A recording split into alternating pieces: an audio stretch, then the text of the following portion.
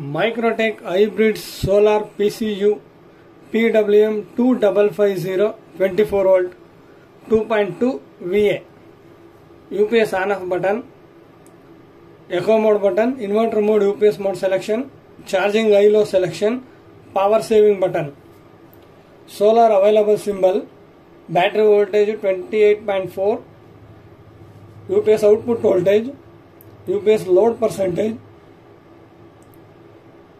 solar kilowatt generating, solar in the battery 32 ampere ಹೋಗ್ತಾ ಇದೆ, load ಗೆ 12 ampere ಹೋಗ್ತಾ ಇದೆ, clock 10:35. ಈಗ clock setting option, I low button, power saving button simultaneous press ಮಾಡಬೇಕು, 00 ಬರುತ್ತೆ. Minutes forward I low button, rivers power saving. ಇವಾಗ 10:35.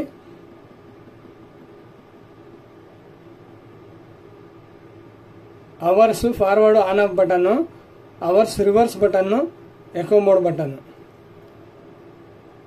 10:35. 5 second hand release ಮಾಡಿದ್ರೆ auto saving.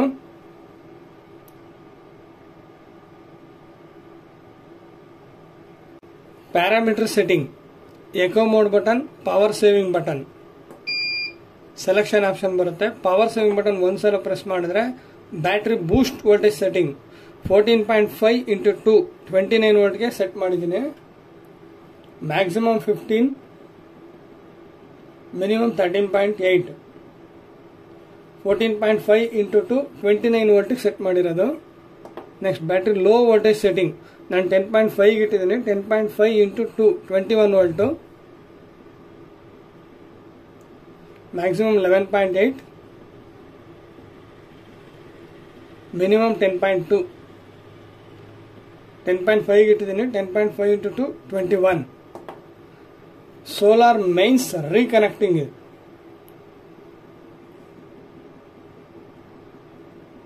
$13.5 maximum, minimum 11.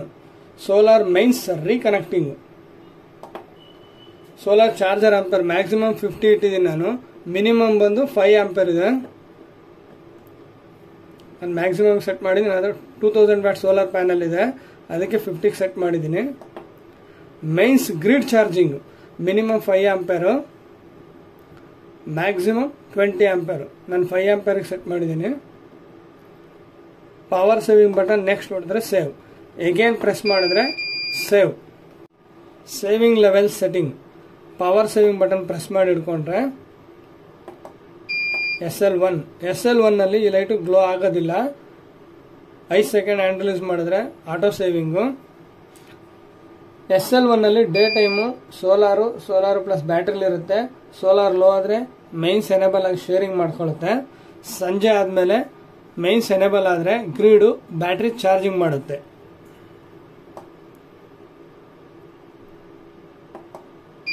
SL2 ನಲ್ಲಿ ಈ ಲೈಟು ಬ್ಲಿಂಕ್ ಮಾಡ್ತಾ ಇರುತ್ತೆ. SL2 ನಲ್ಲಿ ಡೇ ಟೈಮು ಸೋಲಾರು ಪ್ಲಸ್ ಬ್ಯಾಟ್ರಿಲಿ ಇರುತ್ತೆ. ಸೋಲಾರ್ ಲೋ ಆದರೆ ಮೈನ್ಸ್ ಎನೇಬಲ್ ಮಾಡ್ಕೊಂಡು ಶೇರಿಂಗ್ ಮಾಡ್ಕೊಳ್ಳುತ್ತೆ. ಸಂಜೆ ಆದಮೇಲೆ ಮೈನ್ಸ್ ಎನೇಬಲ್ ಆಗುತ್ತೆ. ಗ್ರಿಡು 6:30 PM to 6 AM ಲೆಸ್ ಆಂಪರ್ 5 ಆಂಪರ್ ಅಲ್ಲಿ ಬ್ಯಾಟ್ರಿ ಚಾರ್ಜ್ ಮಾಡುತ್ತೆ.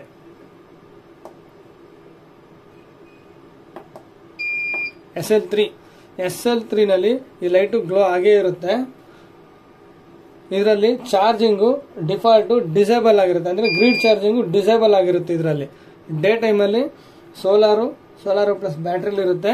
22 volt solar mains reconnecting set ಮಾಡಿದ್ರು. 22 ವೋಲ್ಟು ಅಲ್ಲಿಗೆ ಬಂದ ತಕ್ಷಣ ಮೈನ್ಸ್ ಎನೇಬಲ್ ಮಾಡ್ಕೊಳ್ಳುತ್ತೆ.